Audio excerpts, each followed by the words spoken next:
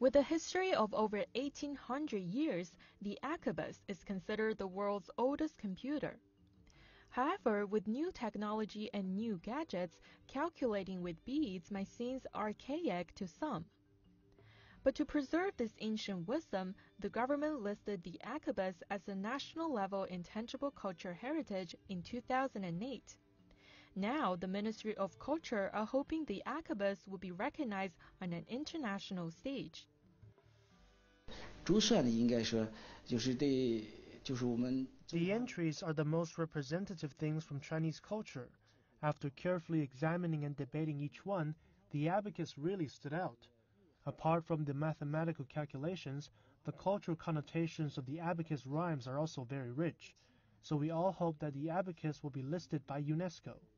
The result will be released in early December. Since 2001, China has successfully applied for 37 items to be listed as World Intangible Culture Heritages, including Kunqu opera, shadow play, and acupuncture. China now has the most intangible cultural items listed by UNESCO. Shenli, CCTV.